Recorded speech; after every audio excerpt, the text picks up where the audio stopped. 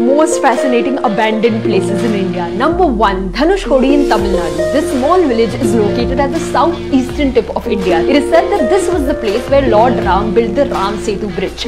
Once bursting with lots of facilities, this village is now completely deserted. Why? Because of a massive cyclone that hit this place 58 years ago. Everything was ruined and the place was declared uninhabitable. Number 2. Chiktan in Ladakh is a castle located at the top of an isolated mountain. It was once majestic and used to be the home for many rulers, but years of neglect have left the castle in shambles. Number 3. Kuldhar in Rajasthan used to be bursting with people 300 years ago until suddenly everyone left this town. Some say because of a curse, while others believe that it was because of high taxes. Number 4. Shetihali Church in Karnataka was built by French mercenaries in 1800s. It's right next to a river that submerges